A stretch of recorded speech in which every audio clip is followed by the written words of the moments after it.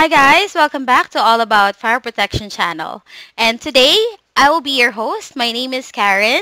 Okay, we are going to talk about placement of smoke detector at beam, still focusing on fire detection and alarm systems.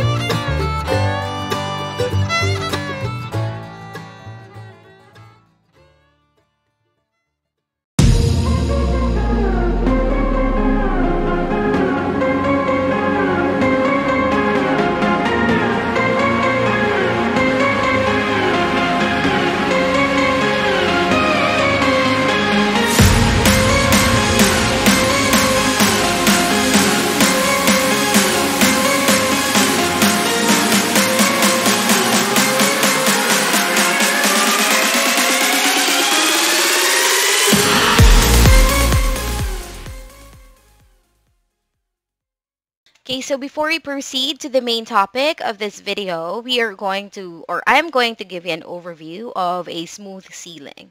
So when we say smooth ceiling, so that's a ceiling which is flat without any structural beams or solid obstruction. And remember that the maximum distance should be 9.1 meters spacing.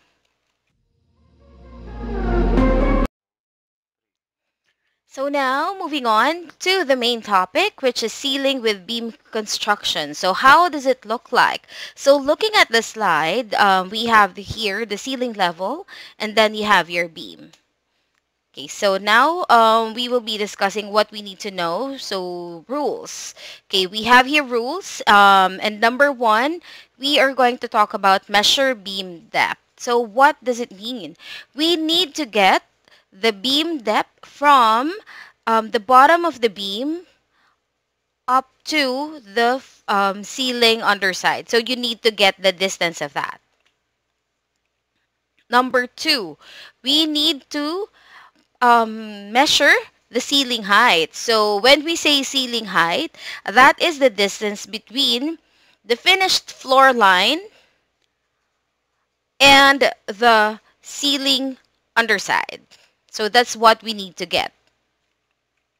And then number three, we need to measure spacing between beams. So looking at the slide, okay, still you have your ceiling underside and then your beam.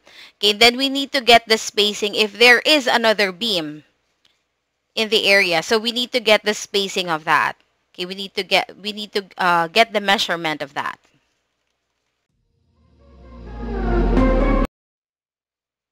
Okay, so now that we know the three rules, okay, we are going to be discussing the argument. So, is beam depth less than 10% of ceiling height? Okay, so if that's the case, smoke detector shall be placed either in packet or bottom of the beam. So look at the slide over here. So you will see here that this is our underside ceiling, and remember that we've discussed earlier that the maximum spacing is 9.1 meters.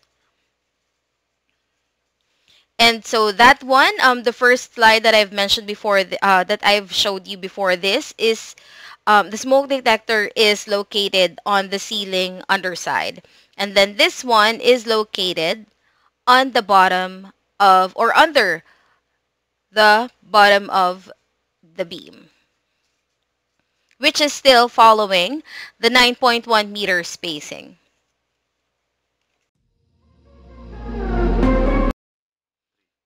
Okay, so going to the second argument, is beam depth more than 10% of ceiling height?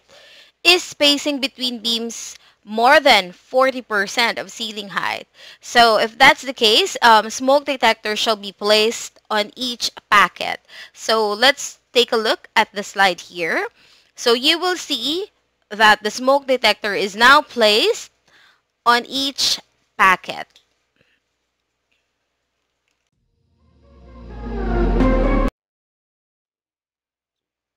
So going to the third argument, okay, this time we have, is beam depth more than 10% of ceiling height? And that if that's the case, or is spacing between beams less than 40% of ceiling height.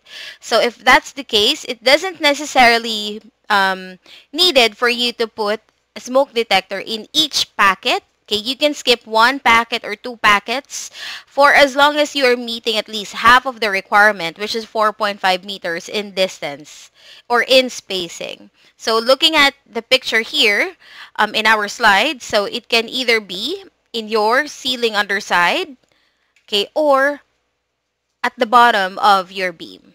Still meeting the half of the requirement, but this time it's going to be 4.5 meters.